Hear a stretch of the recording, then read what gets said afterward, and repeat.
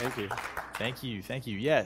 Really appreciate you guys coming out this afternoon. And so we're going to talk about the studio that we started.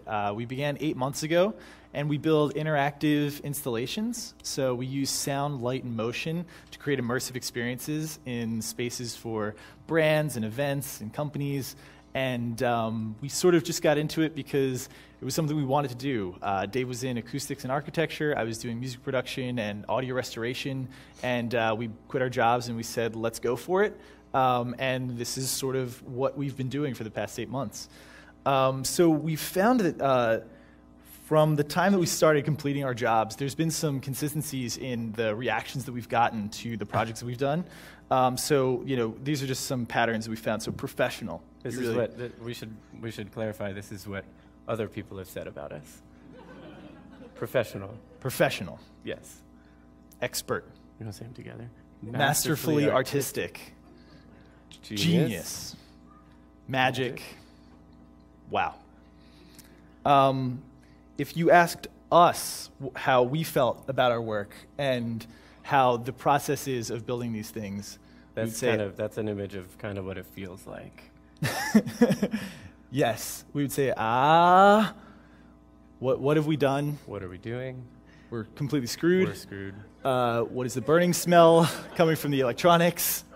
And it hurts so much. When does it end? So I think there's sort of these two perspectives that you have. When you're in it, when you're the person making it, when you decided to just jump in with your eyes closed, and then the outside perspective, which is like, wow, these people are incredible. And this is sort of our story about what that's like.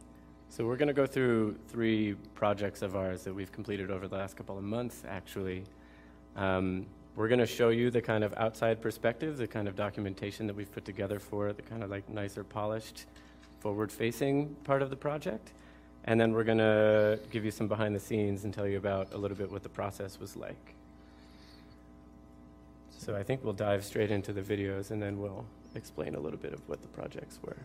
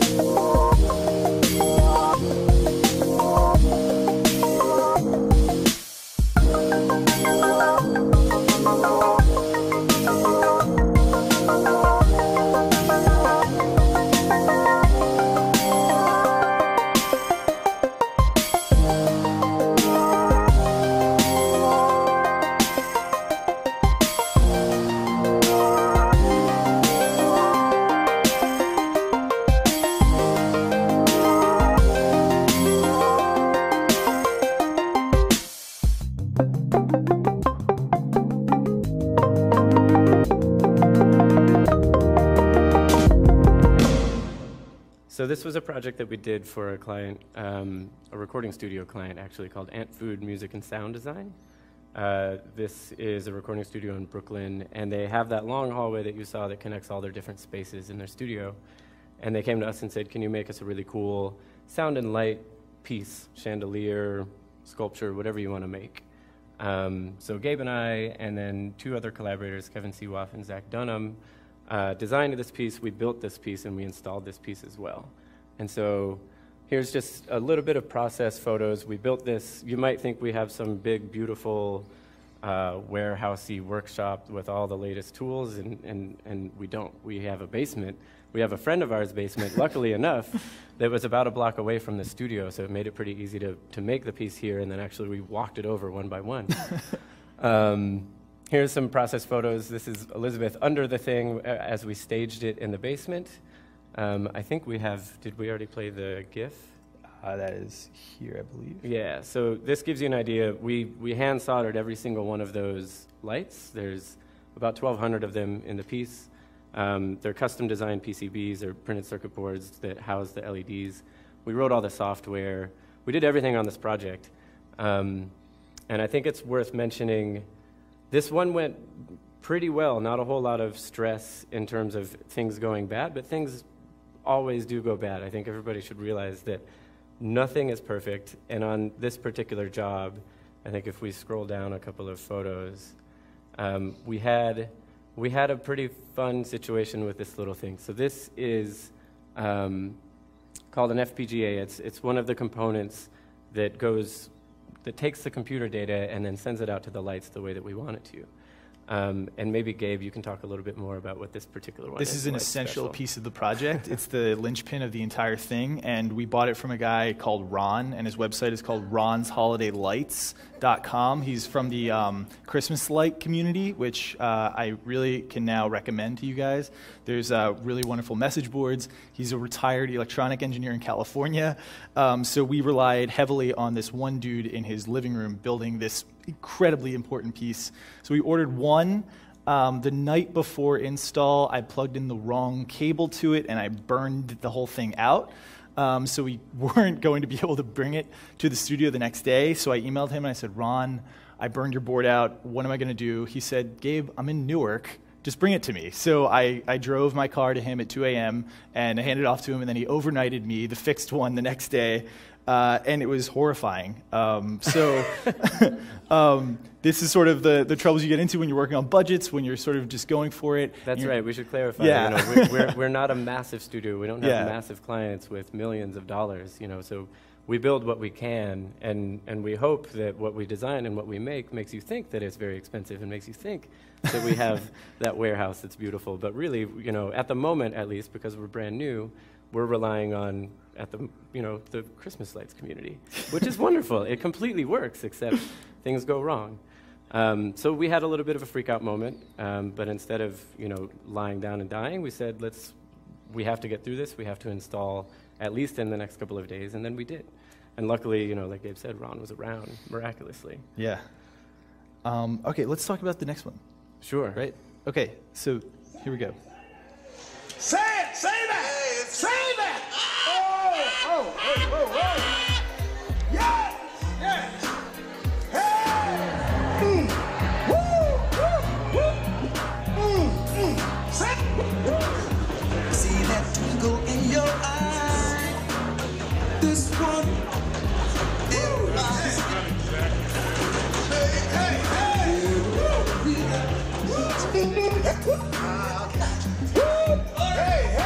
Sing! Yes! Yes! Woo! Clap your hands. Here and now, that is time. I want you now. It's time to party. I like to make you cry. I'm just with you. Here with you.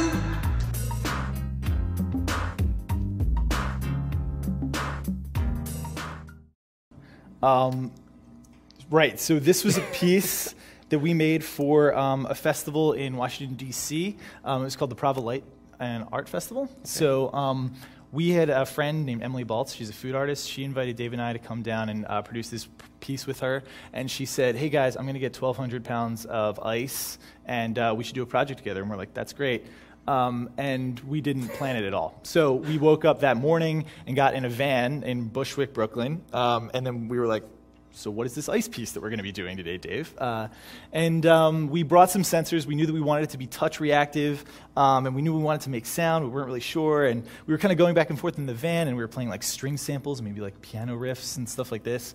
And then I found the folder of like this gospel funk dude, and he was beautiful. Yeah, sounds. Exuberant, expressive, wonderful, and I just found. Like, it was obviously the choice for these ice blocks, the personalities that you would sort of conjure when you touch these things. So we're just like, let's do it. And then we got down there. We get there at 4 p.m., around 4 p.m. Right. The festival was meant to open up at 6 o'clock. We should say it wasn't because we sat on this project that nothing happened. It was because we got invited very, very last minute. And so we didn't really know what the festival was. We didn't know how many people were going to be there. It turned out there were 3,000 people that came in and out of this place. It was open for 8 hours. We had 2 hours to get set up with a project that we had never really prototyped or done. And so we had some capacitive sensors. You hopefully noticed that when you touched the ice, you would get the ice to play music or to play these sounds. But the capacitive sensor that we were planning on using actually didn't work. And we think it's probably because we were trying to put it in ice, and nobody really puts capacitive sensors in ice. So we ended up, around 4:30, 5 o'clock, realizing we can't make this thing that we thought we could make, at least the way that we thought we were going to. But luckily, we brought a bunch of other stuff. We had something called a makey-makey that actually relies on your being grounded and then pressing the ice as well, which ended up working really, really well. But what we didn't have was a good way to ground the people, because we hadn't designed like a metal plate all the way around the ice so that you could separate the ice and the ground. So what we ended up using was solder. So if you don't know, solder is the little metallic kind of string that you heat up when you make electronic parts. So we had a whole lot of solder around, and it's conductive. So we literally taped solder around the edges of the ice and just asked people to touch that and then touch the ice, and it worked out completely well. I think you can maybe see some of the photos. This is something that, in our mind, if we were designing this a week before and someone said, why don't you just use solder, why don't you just tape down some solder, we'd say, you're crazy. We would never do that. That would look terrible. Nobody would want to do it. That sounds like a really bad idea. But in the moment when things go wrong and when you have to just react, this is what happened, and it worked completely perfectly. And it was a small part that, yes, it could have been better, but the overall experience was really the part that was important. And 3,000 people came through this thing and loved it. It was very, very successful, and it was really fun, which is what we try to do in our work. So the last project we want to show you is the largest thing we've done so far.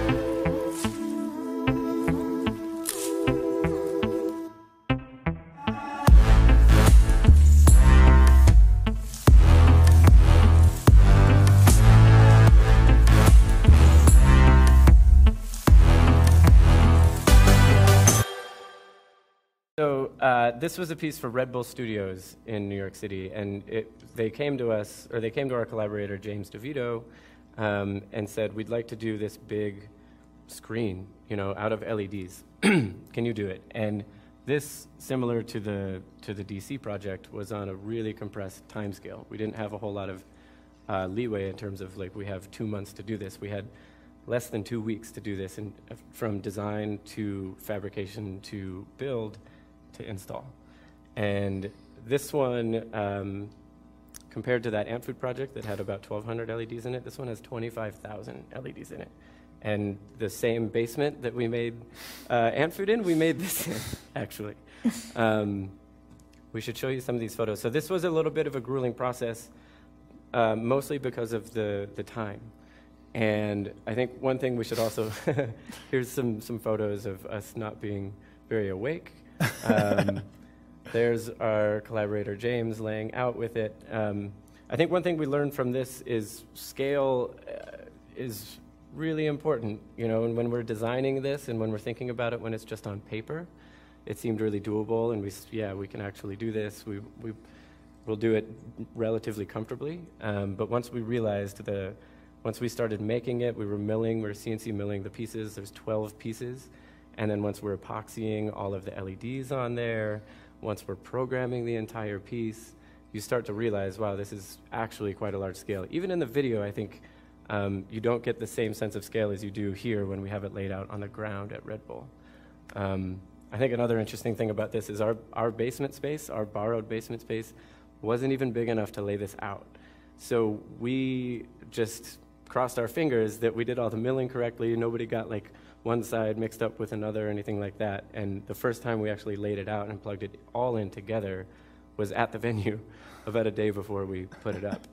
And then we had a huge hiccup that maybe you want to talk about. Yeah, we said yes to this project 2 weeks before, and we had 1 day to kind of go and measure the window that it was going to be mounted in. And because of the fact that it was above a spiral staircase, we couldn't actually get to the inside to measure the window. They said it's totally fine, just measure it from the outside. The mullions, like the frame of the window, is the same the inside and the outside. So we went with that when we milled and built the entire piece over 7 or 8 incredibly grueling days. So it was the night before install. We're there.